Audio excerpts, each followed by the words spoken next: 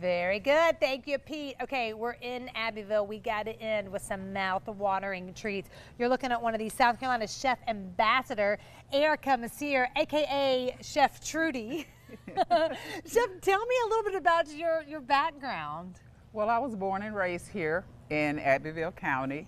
So I've been here all my life, with the exception of when I went off to college. I taught middle school for 10 years. Ooh, that's a tough to teach. It is. Yes. And I just decided to change careers, and it just kind of happened by accident. Really? Yes. That is going from a middle school teacher to a famous chef. I like that. Well, when I was teaching middle school, I actually developed kidney disease, so I had to stop teaching. No, yeah. And while on dialysis, I gravitated towards watching a lot of food shows. Yeah. And I just kind of started watching Good Eats. Yes. All the time. Right. And I fell in love with it. So I just decided to Google culinary schools near me. Greenville Tech popped up. Next thing you know, dialysis 3 days a week, driving to Greenville 2 days a week and taking classes. Chef, you know what I mean? Like, you took a situation, dialysis is not, that's not a good time. That's no, like, it's not. That could have been a very low point. And you're like, instead of sitting here feeling sorry for myself, let's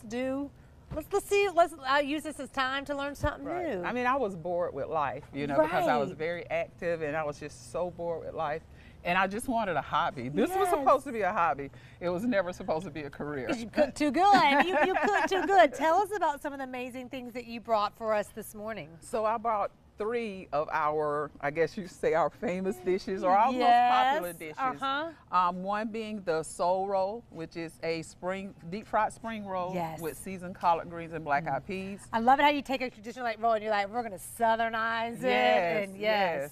And unlike the traditional gumbo that you get from New Orleans, we have a black eyed pea gumbo. Oh my gosh, you really get you're embracing, you know, what we have here. Yes. And then our last dish, of course, is a gator and grits. Ooh, gator? Yep.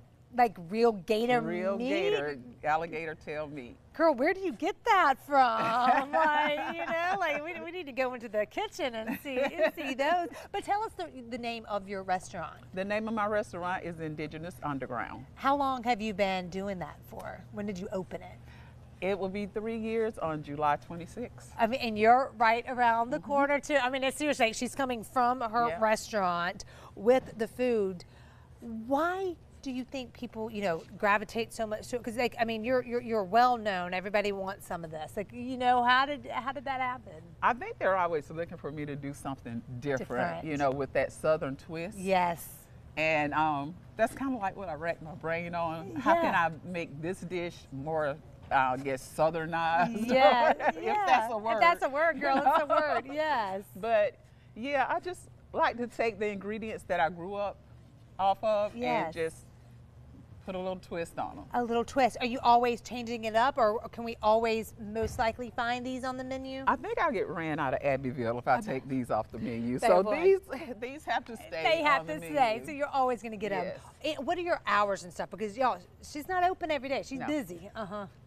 We open on Thursday through Sunday. Now Thursday through Saturday it's the lunch and dinner. 11 to 2:30, and then 5:30 to 9 o'clock.